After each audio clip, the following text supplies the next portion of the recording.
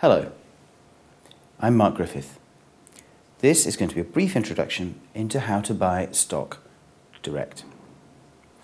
A lot of people investing in the stock exchange, or buying shares in companies, wish to save every penny they can because trading charges, broking charges can eat away at profits which can be very hard to make.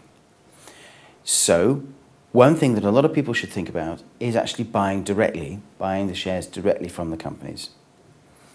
Now there are one or two problems. First of all, you have to find which companies do this. Around about 1,500 companies in the United States sell their stock, sell their shares directly to the public, and there are laws against advertising this service. So you'll need to make a bit of effort to find out which companies do this. When you've managed, of course, you should do the kind of research you would do buying any shares. You should look into the companies, you should look at your own investment needs. Do you want high risk? Do you want low risk? What timeline are you looking at? And then you should look at the companies and judge them just as you would judge any other company and work out which ones best suit your needs. Then you will have to actually apply to each company, and most of the companies have different application procedures. They have different forms.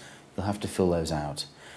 Some of them do go through intermediaries and enable you to make the same savings that you make if you buy direct, if you go through some kind of agent or other. But most of them you'll have to do it directly and you'll have to fill out the applications. So once you've understood the applications, filled them out, sent them off, then it's simply a matter of actually buying the shares.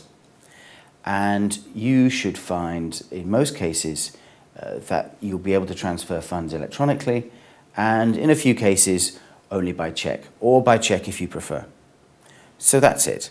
You need to do your research, you need to look around carefully, judge them just like any other company, and you will need, as well as assessing the companies, you'll need to do a little bit of work finding out who offers you the chance to buy shares in that company directly.